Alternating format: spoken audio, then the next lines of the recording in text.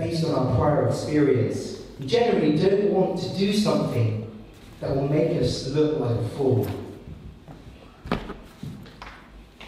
There was something that popped up on my Facebook recently. Joe, I don't know if we got the photo on the downloads. Maybe try and find the photo on the downloads. So there was this pic that just popped up on Facebook, and it grabbed my attention. It was a still photo of a man jumping off a jet ski in midair, having just launched himself off the edge of Niagara Falls.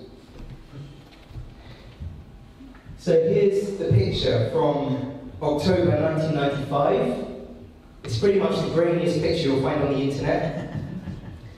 But I read the caption and learned that this guy, called Robert Overacker from California, had a rocket-propelled parachute attached to his back that was to fire out his backpack and bring him gliding safely down to like a calmer part of the river below. You look at this picture, and I don't know about you, but it has a grave sense of foreboding about it. Like, what is going to happen next? The guy put himself in a position where all of his trust was in this rocket-propelled parachute. I'm guessing this was his first attempt.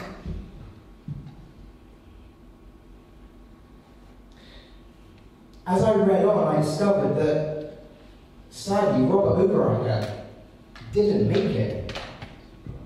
The parachute failed, and shockingly, he fell to his death. I scrolled down to the chat section below on Facebook, where other Facebook users, they write their comments. And you can probably imagine in your head what people were writing.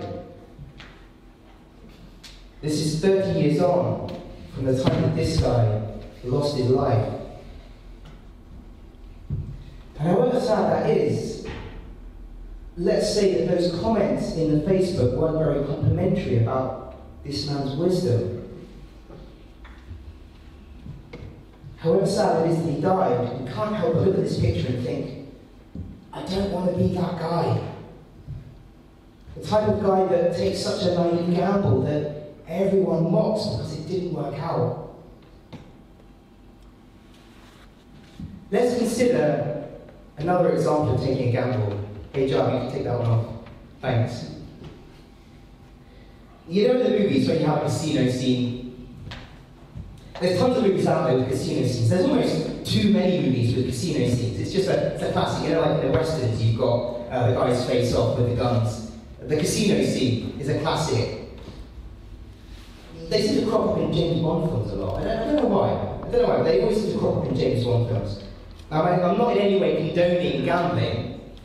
I know we're in a church. I know we're all of us believers in Christ. We need to know that gambling is not the Lord. We're not to condone gambling.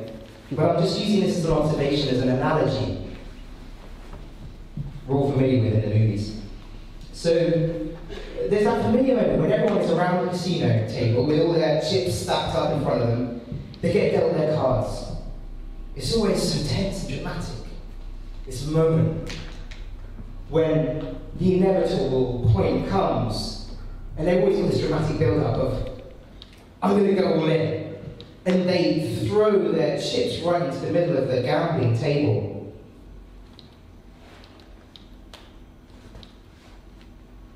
If it's in Casino Royale, then the keys of an Aston Martin get thrown in as well.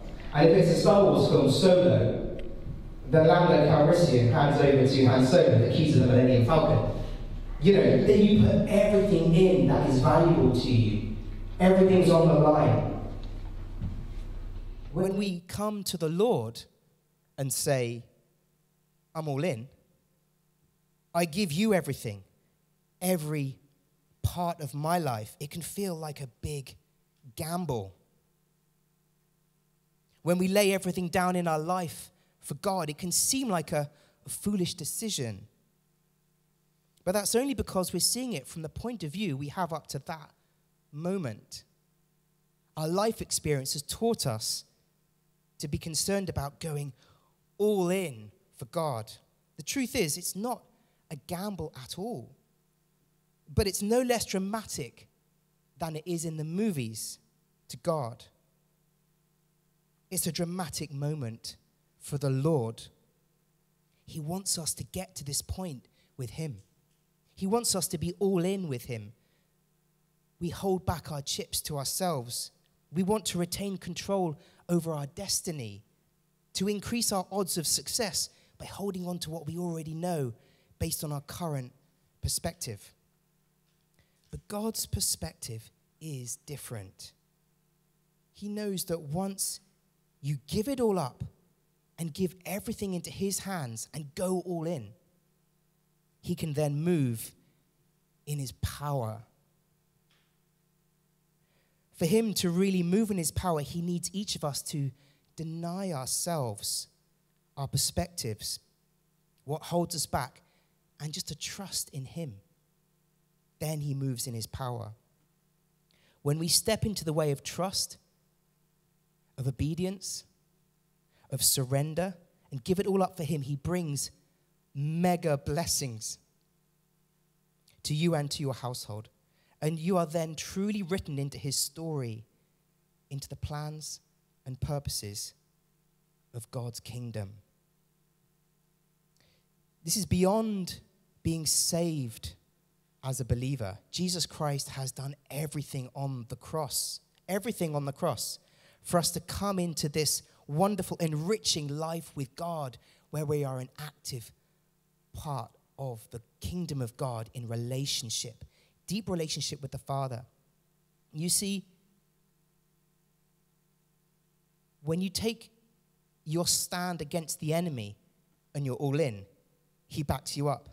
When you think you're alone, but when you've gone all in, he places others in the faith alongside you. He gives you the desires of your heart you didn't even know you shared with him.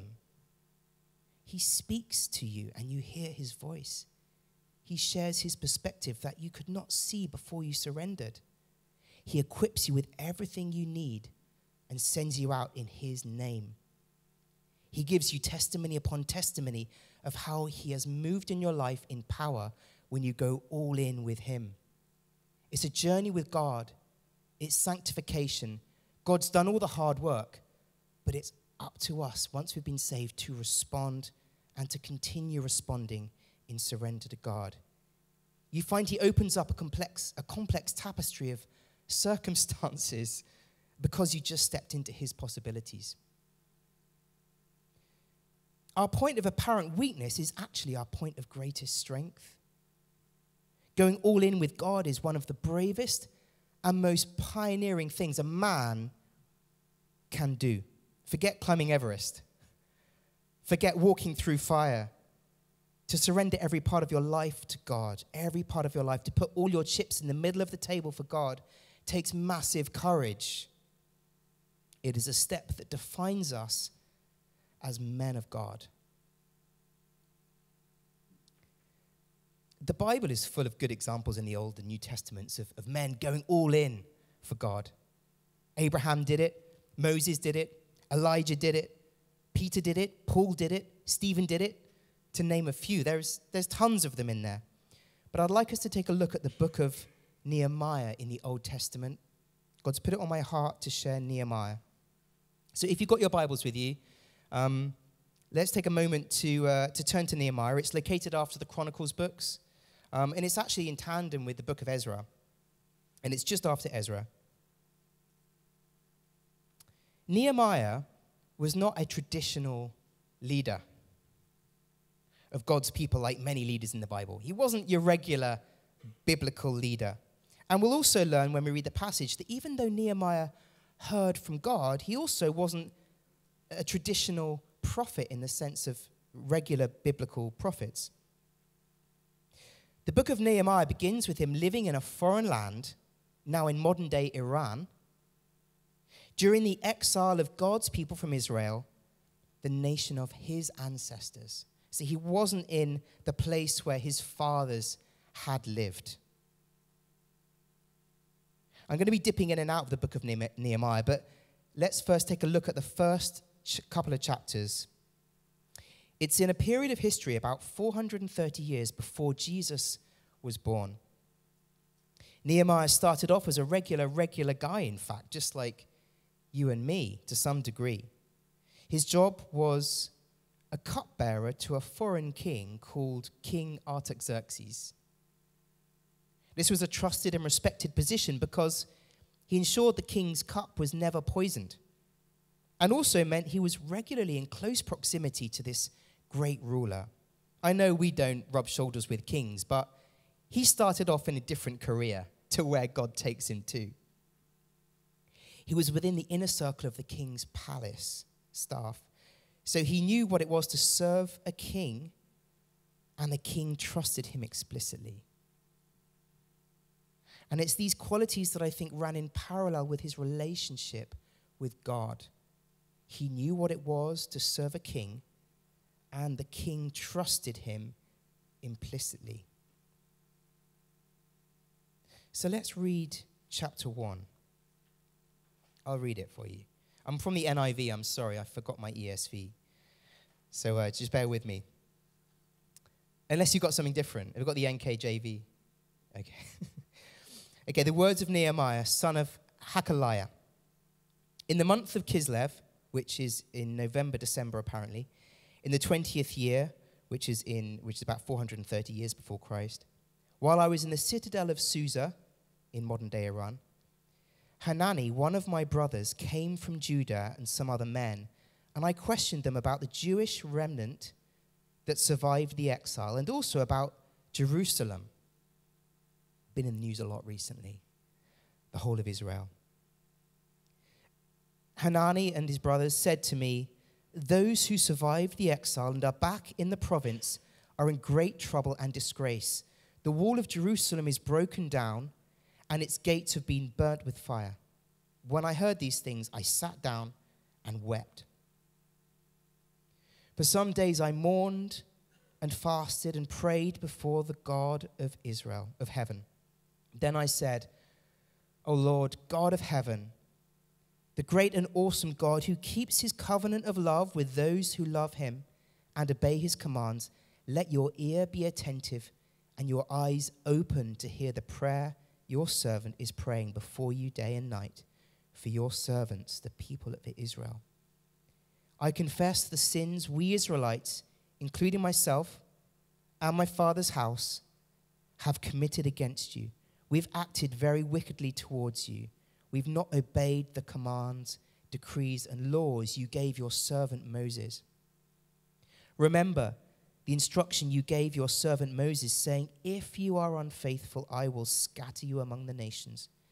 But if you return to me and obey my commands, then even if your exiled people are at the farthest horizon, I will gather them from there and bring them to the place I've chosen as a dwelling for my name. They are your servants and your people, whom you redeemed by your great strength and by your mighty hand. Some of this is possibly resonating with us as Israel is in our hearts and the whole of Israel and Gaza region.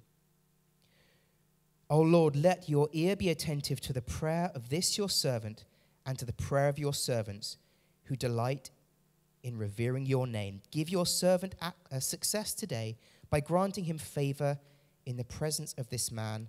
I was cupbearer to the king. So from this passage, we can make a few observations about Nehemiah.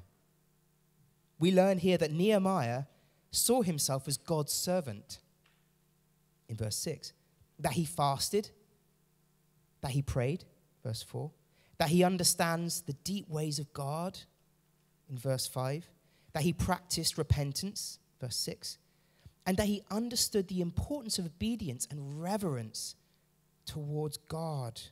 He was in direct and intimate relationship with God. It was deeply personal. Being all in with God, he also had his eyes on the bigger picture. Because of his relationship, God shared with Nehemiah his own heart for his people. And when the Lord shared his heart with Nehemiah, he wept. So he had the bigger picture. He recognized the trouble that Israel was in, their disgrace and their sins. He saw what needed changing. he interceded for God's people and openly confessed their collective sins, including his own. He didn't leave his own sins out. He had humility. He was able to have these attitudes and insight because he was in that relationship with God. Let's have a look at chapter 2. So,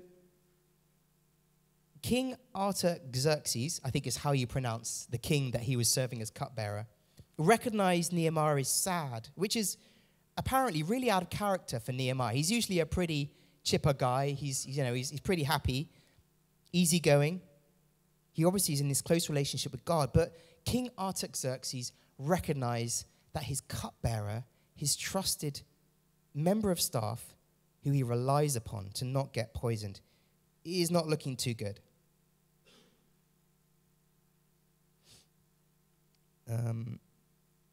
So it says, I was very much afraid. He says, what does he say? Why does your face look so sad when you're not ill? This can be nothing but sadness of heart. I was very much afraid, but I said to the king, may the king live forever. He had tact. Why should my face not look sad when the city where my fathers are buried lies in ruins and its gates have been destroyed by fire? The king clearly has sympathy with him and he asks, what do you want? What happens next in verse 4 changes everything. Nehemiah responds to the request, what do you want? But because of Nehemiah's close relationship with God, I believe his response is actually a dual communication with the two kings in his life, in both the physical and the spiritual realms. I believe his reply to the king Artaxerxes was also a simultaneous prayer to his king in heaven, where his real focus is. Why do I think this? Because it says, then I prayed to the God of heaven and I answered the king. If it pleases the king and if your servant has found favor in his sight, let him send me to the city in Judah where my fathers are buried so that I can rebuild it. He prays to God. He says he prays to God. And at the same time, he tells King Artaxerxes and asks if he has favor in his sight to be able to go back to Jerusalem. We read in the following verses how his relationship with God allowed him to have boldness to get a leave of absence and to ask the king for letters to other powerful leaders, the enemies of God's people, so he can safely get back to Jerusalem. He also asked for additional building supplies to rebuild the city gates, to rebuild some of the city walls, and so they can have a house to live in.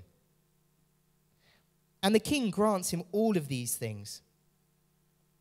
And in verse 8, Nehemiah acknowledges God as the source of his blessings. He's very quick to point back to God and acknowledge God is actually in control, even though he's serving a very powerful man. None of this is lost on God. He says, and because the gracious hand of my God was upon me, the king granted my requests. The Lord then lays on an additional blessing because the king provides an escort and the king's own cavalry so he can actually get there safely. He's now on his mission with God. He sets out and immediately faces opposition. He's gone from the place where he is respected and he's sent out by God only because he's got this intimate, all-in relationship with God. In verse 10, we get the first inkling of trouble from Israel's enemies. Enemies with their own agendas getting very angry that the Israelites had the blessings of the king. But God anticipated this in advance and deals with the threats. God's already got this sorted because he's in this all-in relationship with the Father. By standing with God, Nehemiah came into alignment with the will of God. This is what happens when we go all in. God has so much more space to work with and he moves in his power. He found himself positioned by God to receive his abundant blessings, his support and protection because God was using him for his plans. He stepped into the plans of God. God wanted the walls of Jerusalem rebuilt, but no one else was stepping up. It took a man in another land who had, in previous ancestors, his previous generations, had connections with the land, but he had a heart for God, and God chose that man to go back. In chapter 2, verses 11 to 16, we read how he arrives in Jerusalem. After a few days, he sneaks out on a secret mission to survey the walls, the fallen walls of the city, to work out, okay, how bad is this really? I've heard the reports. I want to know how bad it is for me personally. But it's a secret mission, and he does it at night with a few others. He says he only goes on one horse because he doesn't want to draw attention to himself. In verse 12, he says, I set out during the night with a few men. I had not told anyone what God had put on my heart to do for Jerusalem. It was a secret instruction from the Lord. This was his calling. He said, I had not told anyone what God had put on my heart. That is the calling that the Lord God gave him, because he's in this intimate, close, personal, all-in relationship with God. He'd been given a mission to do, and he was obediently doing it. Then he shares his plans to rebuild the walls with the important men of Jerusalem, the priests, the officials, the nobles. He accompanied the plan. It wasn't just his own words, because God had backed him up. He had already had powerful testimony that got their attention, and we're like, this guy's surely with God. He's got him. He's not just coming with some harebrained idea that we can do this. God had already backed him up because he was already with God. Now, for those of you who know the book of Nehemiah, you'll know that the men of Jerusalem then each take responsibility for starting to rebuild sections of the wall and the towers all the way around the city of Jerusalem. If you scan chapter 3, it gives you details of every man and every section of the walls that were rebuilt. Under Nehemiah's leadership, these men led their families, the men in their families and their families, and took ownership of each section under their command. They all had to work together as a collective. We also read at the end of chapter 2 that in chapters, and also in chapters 4 and 6, how the rebuilding project of the city walls came under significant opposition. The inkling of opposition that he had when he set out on the way, starts to reveal itself more and more. To begin with, they throw mocking accusations. These accusations from powerful enemy leaders to the people of Jerusalem, to the people of Israel. This then turns into threats of attack from an alliance of enemy armies, then leads to attempts to entrap Nehemiah, to undermine his leadership, and then an open letter full of lies and false witness statements accusing Nehemiah of wanting power for himself to topple the ruler of the region, the overall ruler of the region. But because of Nehemiah's intimate relationship with God, every single one of these attacks was successfully deflected. How powerful is that? Massively powerful. So Nehemiah had an unshakable faith. He bore witness to God, was completely defiant against those who mocked, denied his opponent's claims to Jerusalem. In fact, let's just take a look at that. So that's in 2 verse 20. So in 2 verse 20, just because it's topical. So let's go from 19. But when Sanballat the Horonite, Tobiah the Ammonite official, and Geshem the Arab heard about it, they mocked and ridiculed us. What is this you're doing, they asked. Are you rebelling against the king? I answered them by saying, the God of heaven will give us success. We, his servants, will start rebuilding, but as for you, you have no share in Jerusalem or any claim or historic right to it. How relevant is this now to the world that we're living in? But this is 430 years before Jesus Christ. We're reading it here right now, today, in this men's conference. Nehemiah also responded by immediately praying to God at every juncture to come against those who attacked them, deflected every accusation that came against them back up to God. And this enabled the builders to just carry on with the job. His position of leadership was critical. The builders carried on with the job. He didn't take the pain himself. He just deflected it back up to God. He knew that this was possible. He knew that God was stronger. Very importantly, he also set the example of prayer. He prays a lot during the book of these opening chapters of Nehemiah. But in chapter 4, verse 9, for the first time it says the others in the city were inspired to join him in communal prayer. They weren't doing it to start off with. It was just him in leadership.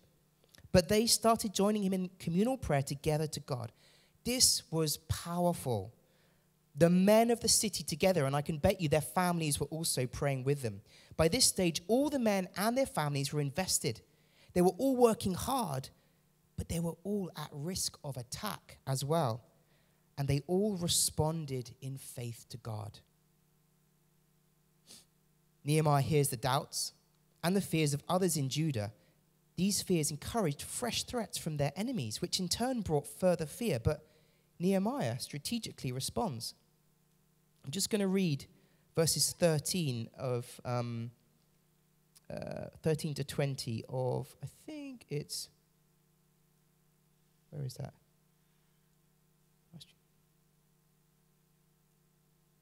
Yeah, I think 13 to 20, verse 4. Yeah. So chapter 4, 13 to 20. So therefore I stationed some of the people behind the lowest points of the wall at the exposed places, posting them by families with their swords, spears, and bows. After I looked things over, I stood up and said to the nobles, the officials, and the rest of the people, don't be afraid of them. Remember the Lord, who is great and awesome, and fight for your brothers. Fight for your sons, fight for your daughters, fight for your wives, and fight for your homes. When our enemies heard that we were aware of their plot and that God had frustrated it, we all returned to the wall, each to his own work. From that day on, half of my men did the work, while the other half were equipped with spears, shields, bows, and armor. The officers posted themselves behind all the people of Judah who were building the wall. Those who carried materials did their work with one hand and held a weapon in the other, and each of the builders wore his sword at his side as he worked, but the man who sounded the trumpet stayed with me. Then I said to the nobles, the officials, and the rest of the people, the work is extensive and spread out, and we are widely separated from each other along the wall. Wherever you hear the sound of the trumpet, join us there. Our God will fight for us. His strategy has a few strands to it. Firstly, it's a military response to in the physical realm. A military response to position the army to make the defenses appear stronger to the enemy. Wherever the wall was down, he just positioned a ton of soldiers so that there was no weak point, and it looked like there was a massive army behind them. But once this was in place, he instructs everyone not to put their trust in their defenses, but again in their great and awesome Lord. Then he commands them with that faith and without fear to fight for your brothers, your sons, your daughters, your wives, your homes. What a battle cry to the men of the city of Jerusalem. What a leader with the focus defiantly and resolutely on God. They were all equipped. They were all ready for battle, but he was constantly putting it back on the Lord. He ensured everyone's trust must not be on human strategy, but solely on the Lord, and says he will battle on our behalf. Our God will fight for us, he says in verse 20. In chapter 4:15, we read that their enemies freaked out. The enemies totally freaked out at all this, and the builders just kept on building. Well, the enemy meant for evil, the Lord turned for good. In chapter 6, again, their enemies try even more methods to entrap and intimidate, but Nehemiah rebuffs them by calling their bluff, standing his ground and refusing to be intimidated. One method was this open letter of false accusation. With false witness, they threatened to make public to the king of the region. It included lies that Nehemiah sorted his own power and control for himself as a self-styled king.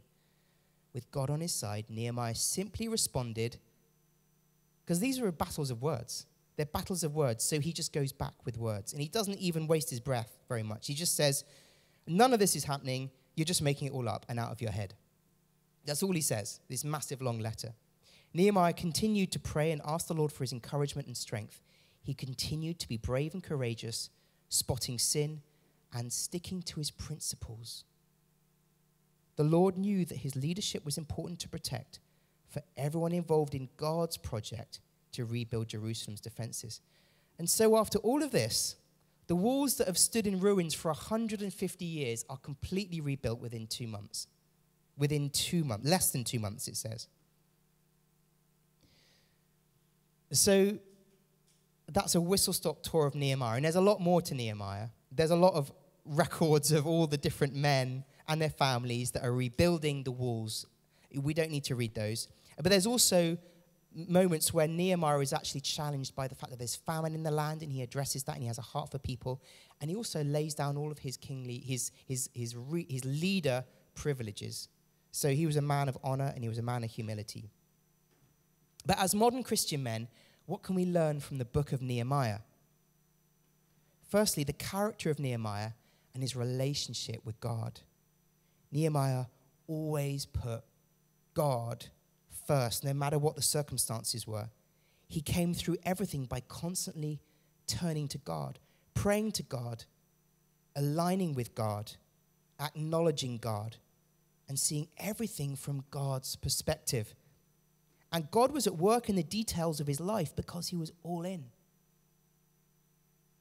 And secondly, we learn the importance of all working together as men within the body of Christ to bring about God's purposes for his kingdom that blesses our families, the wider church, and the communities that we live in.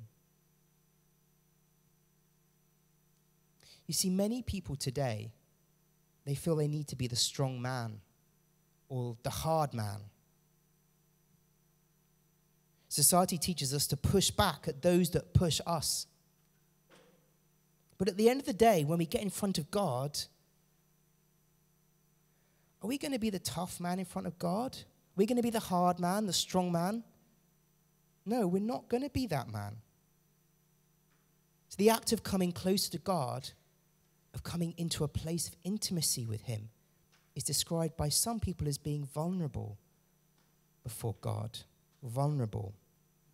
But personally, I don't really rate this description of being vulnerable before God. I don't think it does it justice. I don't think it's accurate. To be vulnerable is to be in danger or in a position of being taken advantage of. And this is just not what we encounter when we draw close to the Father. He's not a threat when we come to him. Instead, he delights in lovingly engaging with us as men. Nehemiah had this intimate relationship with God, and from this relationship, he goes on to have remarkable strength in the face of those that threaten him. Not just him, but everyone under his authority. He went on to become one of the most resilient leaders that Israel has ever seen in a place when they were at their weakest. This is a resilience that we can all develop as we step towards the Lord. One big problem for men in the church is when we lose track of how God intends us to be as men. Without realizing it, we can prioritize looking to the fallen world for the answers. And this is God's problem as well. It's God's problem as well when we do this. For as long as Christian men take their eyes off Jesus and instead look to ourselves and our coping mechanisms, I've done this as well myself, or we define ourselves by the world and respond in those worldly ways, we can't be fruitful for God. And this actually starts a dangerous chain reaction, particularly when there's a lot of us doing it. If we as Christian men bypass God, if we don't go all in for God, he doesn't move in his power. We struggle. We struggle. Those around us struggle. The church struggles. And society struggles. This is the chain reaction. The fallen world looks to the fallen world for answers, but the answers it needs can't be found in the world because it's the place of sin. So as Christian men, we should not look there either. Society without God is not going to fix the issues. And it's not going to fix the issues we have as modern men. It's only God that can fix the issues. It's only God that can fix the issues in society. He has a plan through Jesus. And that plan involves us. Each one of us has a responsibility not to bypass God, but to put God at the top, Jesus at the top in our lives, and to look to him for the answers. Then God can move in his power. Let's bring it back to Jesus every single time. Let's bring it back to intimate relationship with the Father, guided by the Holy Spirit. So God can work through each of us men, through our families, our churches, for the benefit of society and for the benefit of his kingdom. We have a role to play to work with the Lord to rebuild what has been lost. To rebuild what has been lost. But we do not do this alone. We work together and with one another.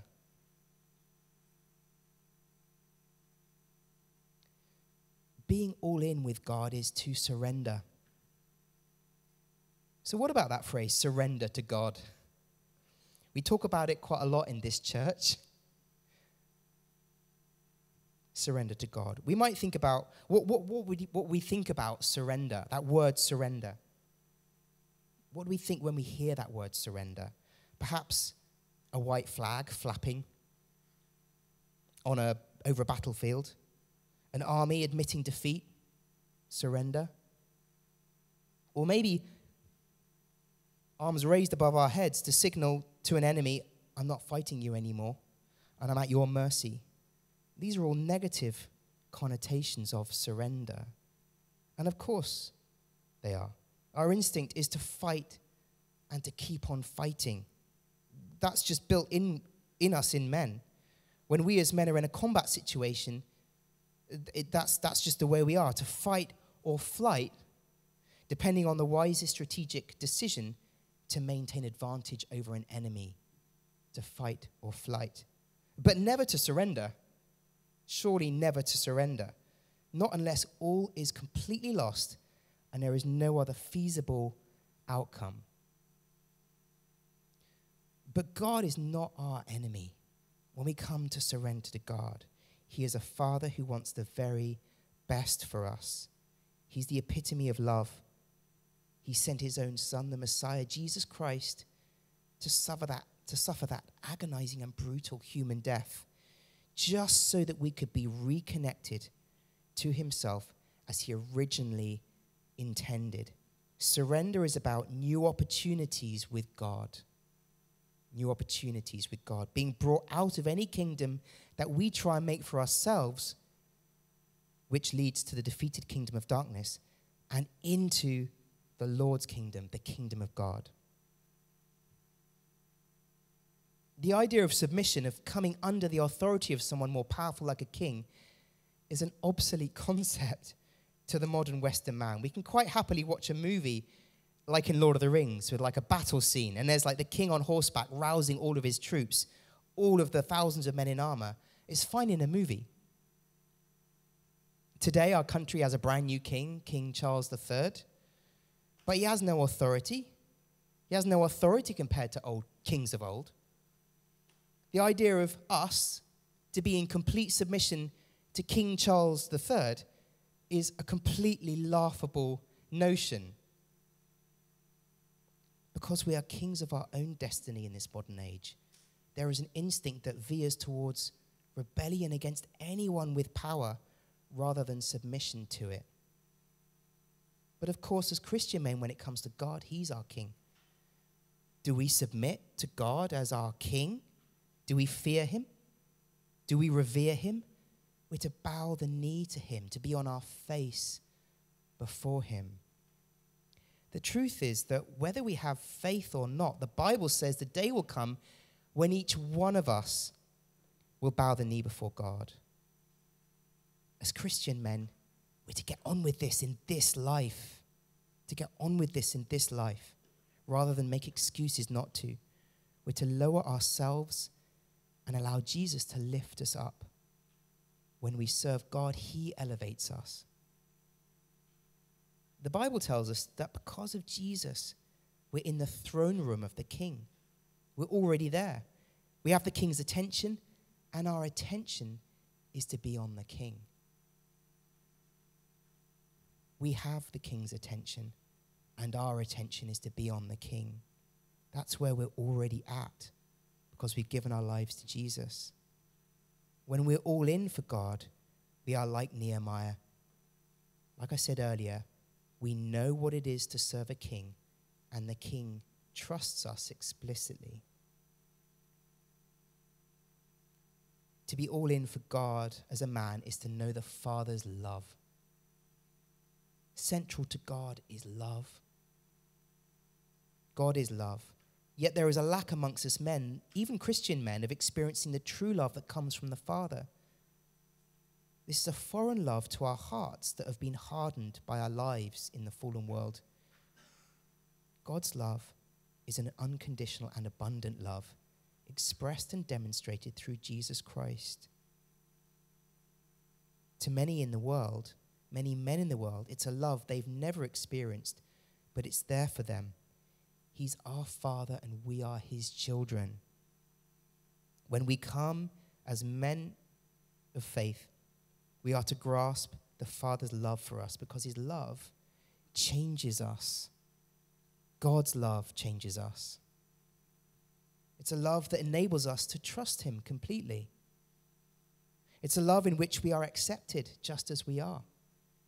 By his grace, his love is abundant and constant no matter what we have done. Nothing can separate us from the love of God. It's a love that keeps giving, the love of the Father. It's a love that opens up a truly healthy relationship with God that's not possible with anyone else. Jesus died to open up a relationship with the Father that we were always meant to have. He did not die so that we could ignore him, but to know him. It's a love that enables us to give things over to Jesus. It's a love that helps us have space to address our concerns, our pains, our hurts, our frustrations, our disappointments, and give them all over to Jesus. He said, "Give me your burdens." Do we give them over? Jesus died on the cross so that we could do this, and it's so important that we do. It's a love that sets an example. Jesus' death was the ultimate expression of the Father's love, a love so amazing it calls us to respond. We may have been a Christian for decades, or we may be brand new to the faith. If there are things we need to grasp and grow in, then it's important that we grasp and grow in them. Take hold of the relationship that Jesus Christ has died for you to have. But it's also important because it's not just about us. It's not just about us. We're not responsible for society and what goes on in the world, but we are responsible for what we can do in the church. The equipping of family, fathers alongside mothers, husbands alongside wives. If we hold true to the Bible and work to empower one another as men to be what God is asking us to be, and we come together as a brotherhood and in unity with women of faith in our marriages and as parents, and we're more likely to go on and ensure there's a growing of the kingdom of God as God wants it to be, rather than it being broken. And that in turn benefits society around us. Men have an active role in the kingdom of God, not just turning up at church and sitting at the back, but having a mindset of having a part to play, being all in for God, being a part of the body of Christ, his church, to fight for our families, as Nehemiah said, to fight for our marriages, to fight for our children. Just like Nehemiah instructed, We need to get the balance back of men in the church being all in for God. We believe in this church there are ruins that need rebuilding. God's church is dormant and silent on many things it should be upholding today. God's brought a number of people into the church this year who have heard the gospel and given their lives to Jesus, but what are they saying? They're saying, why has nobody ever told me about Jesus before? The message is not getting out.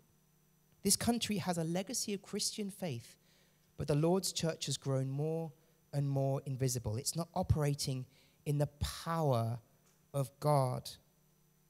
There are things to be done. There's a situation to redress. There is territory to reclaim that has been lost. There are fortifications to be rebuilt. Persevering in spite of the accusations, each man building their section of wall, each man all in for God and taking their stand with the Lord, each church fixing their eyes on Jesus and working with him, each part doing their bit so the Lord's will is done and his intricate plans are achieved. We are men in Jesus Christ, and we're an important part of his church. We've got to be all in together. Thank you.